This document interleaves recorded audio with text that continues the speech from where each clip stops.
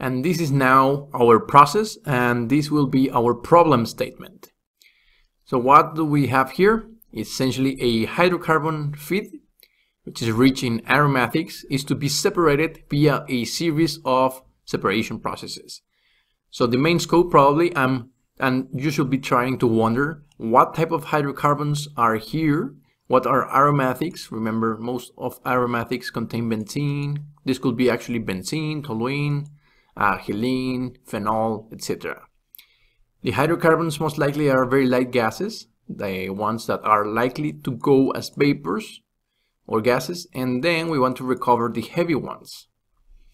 It is sent from a previous plant at ambient temperature, so maybe we're in a cool place, 15 Celsius, and it is pressurized to 10 bar. So what we're going to do is assume that the 10 bars are directly here in the inlet of our plant. Now in real life you will see later on that this is not always the case, but in this case let's assume so. A total of 100 kilomole per hour must be treated.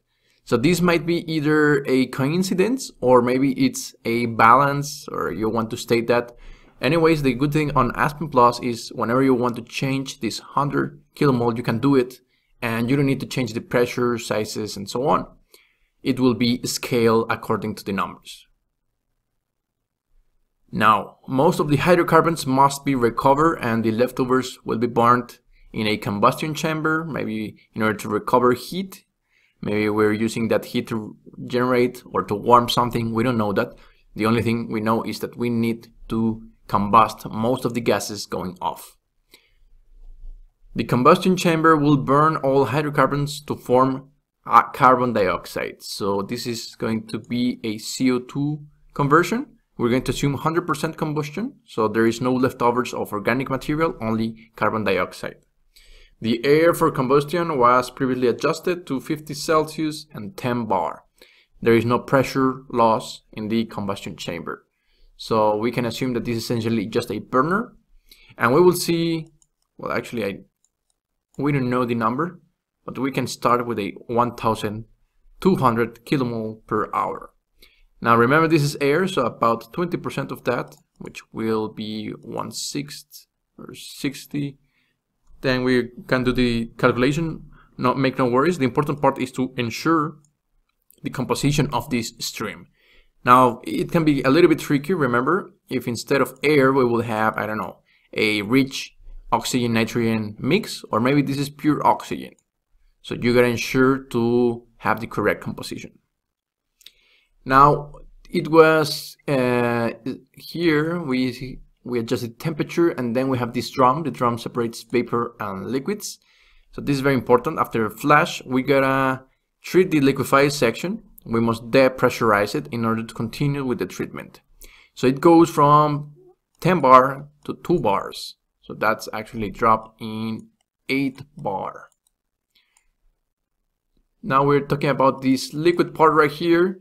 And then, as stated here, this stream is then fed to a distillation column. So unfortunately, we don't know which models. They are not telling you anything. But according to this, we have a total of 15 trays. And the feed tray must be between 7 and 8. I will be selecting 8. The recommended operation is to have a partial vapor or vaporizer, meaning that this goes here, some goes as a gas or distillate, and some is sent back as a liquid. The reflux ratio is set to 5 molar. So once again, if you are recycling maybe 1 mole, we are sending 5 mole back. Pressure drop is unknown, but can be assumed to be low or negligible. That means that we can ignore it. And at least 20% of the feed must be recovered. So what does this mean? 20% of the feed must be recovered. So this is kind of tricky. Actually, I need to specify that this is of the initial feed. So technically I should have used uppercase, so you know this is the feed. So if we use 100, this part right here must be 20% of that, which is 20 kilomole. So that's an advantage. We now set it up our flow rate here. So remember, whenever we're using distillation columns, it's very important to set up the independent variables. The distillate is to be treated in a following process. So this is the distillate right here. It must be compressed to a 5 bar pressure. So that's why we have this compressor, and it will be sent to a following process. So the interesting part right here is that the compressor has a 88% efficiency, and it can be modeled as a isentropic compression. Now probably you're wondering what happens with the bottoms. Well, apparently, and this is typically a knowledge or because you know it, but if you wouldn't know, well, you will need to simulate it. But let's say that we are actually working in this plant and we know that this is not pure enough for our client. So we must add a further distillation. And this is very common, several distillation columns in order to separate several processes right here. The following column requires a total of 20 trays. That's also very common. Typically you will have a low number of trays until eventually increasing the number of trays to increase purity. And the feed tray is approximate half of these. So let's assume the feed tray is in the 10th tray. It uses already, we already know that, a total condenser. So no need to guess whether or not it's similar to this, if this can be assumed, recommended operation. But in this specific case, we know this is a total condenser, since the distillate is required as a liquid. So that's very typical. Whenever you require a liquid, typically you will add this as a total condenser.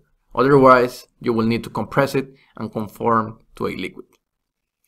The recommended distillate recovery is 60%. So now, as you can imagine, the distillate is recovering 60% of what? The inlet or the outlet? Or sorry, the inlet of the feed here, or the inlet of the column. Now, this is also very tricky, and I'm going to assume in this specific case, the distillate recovery is 60%. So typically we're talking about the recovery of the column. So I'm going to assume this is 60% of this inlet. So that's kind of tricky. Maybe you're wondering what happens if this number changes. Should I always calculate this number? No, actually we're going to see later on, Aspen Plus will allow us to make this 60% directly into the column. The reflux is set to 4 molar. So remember, for every single mole we are recovering, we are sending back 4 mole. The pressure drop is unknown, but current process has this part right here, a condenser working at a 1.90 bar and a reboiler working at a 2.10 bar.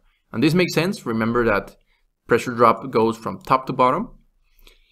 The distillate can be sent for storage, meaning that this distillate can go directly as a product, but the bottom must be further pressurized, actually add 0.5 bar in order to allow for pressure drop due to frictions. So maybe we're going to send this to another place, which is going to have this pressure drop. So we are adding that pressure in order to get to the required pressure in the following process. The efficiency is 66.7%. And now that was our process. Typically, this is what you will want to know, or maybe your boss tell you, and you will need to get all this information in order to get these requirements. So first, we already know this, we need to model the plant using Aspen Plus in steady state. Also, you will want to verify the material and energy balances, how much you're feeding here, and how much are you getting in these streams right here. Now, probably these streams will tell you about the composition, but it's very important that maybe in real life you don't know what is each stream, or you are maybe modeling something new, so you will not know what's this. So this is a tip for the first simulation. This will be a stacked gas, this will be a liquefied petroleum gas, this will be a C6, and this will be the C7. We also want to verify the purities and composition of the streams, guys. Why? Because that is essentially what bases our material and mass transfer data. You also want to verify what is the temperature, pressure, flow rates of all. Because whenever we're talking about distillation columns, temperatures are typically set up in the reboilers if you don't set them up. So maybe you want to say, well, I want to achieve 99% purity, and that will automatically make Aspen change the temperature.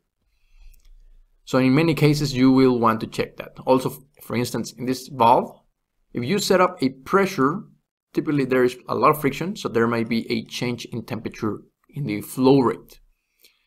For specific unit operations, verify the relevant results. So of course, if we're talking about the heater, you want to know how much heat are you going to be spending. If you're talking about the combustion chamber, maybe you want to know what is the maximum temperature that it's achieving. Maybe it's something hazardous, so you need to add a cooling system.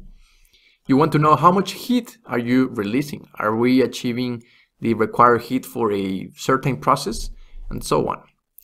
The compressor and pumps, of course, how much money are you spending in electricity or in work here. And for the columns, typically you will be checking out the reboiler, condenser duties, and well, currently I would say that will be good enough. Later, as you continue in your life, you will see that columns have plenty of things to check out, either the size of the trays, sizing between trays, the holes, the setup, the type of trays, and so on. But right now, let's stick to only the purities, flow rates, temperature, pressures, reboiler, and condenser duties. And these are the types of unit operations that we gotta try to add. Heat exchanger, it's only one. Reaction kinetics. And probably you're wondering, why am I using a reactor where this is a combustion chamber? But remember that technically, if there's a chemical change and I want to model this as a chemical reaction, I can do it. Momentum operations or pressure changers will be pump and compressor, and technically also the valve. Separation process will be these flash drums and the distillation columns. And we are all set to start working in the simulation environment.